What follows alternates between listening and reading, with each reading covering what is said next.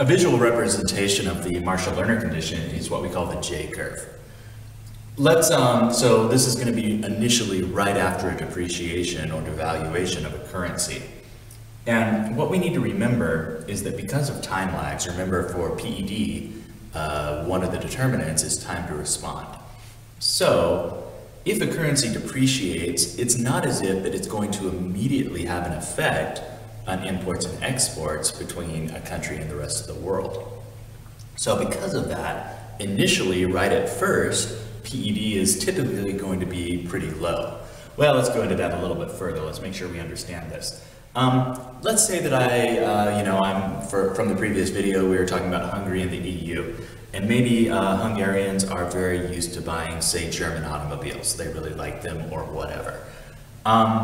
If there's a depreciation of the forint, it's not as if they're going to, as soon as that happens, start to that preference is going to change. They're still going to like them, and probably they're still going to pay the higher price.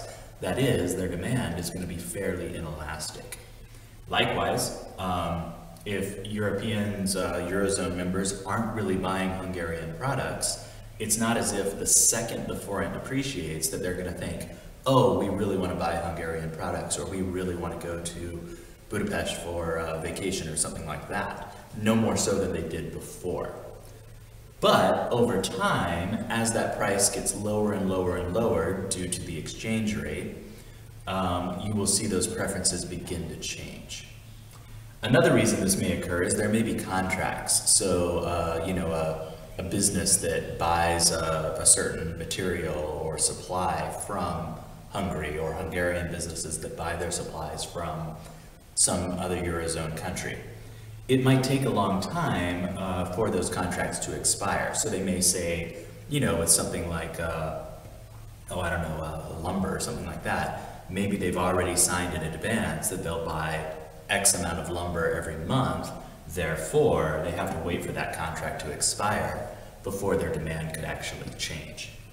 And then finally, it might just be awareness. It's not as if people always know what's going on with exchange rates, so it might just take a while for people to become aware of that and think, for example, oh yeah, going to Budapest right now would be cheaper for a vacation, so I'm going to go there instead of, some other place.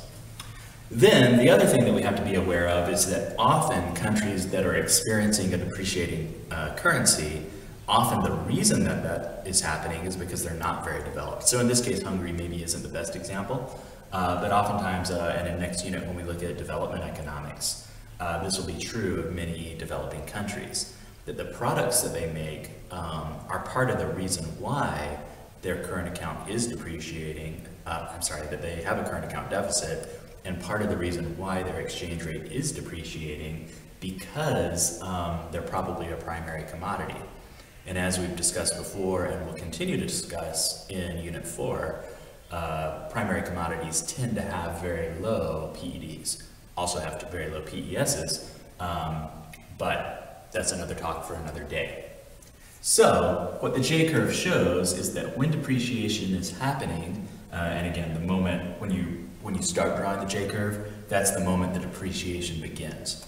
So the effect that depreciation will have on the current account is initially, because the PED is low for both exports and imports, what's going to happen is that the Marshall-Lerner condition is not going to be satisfied.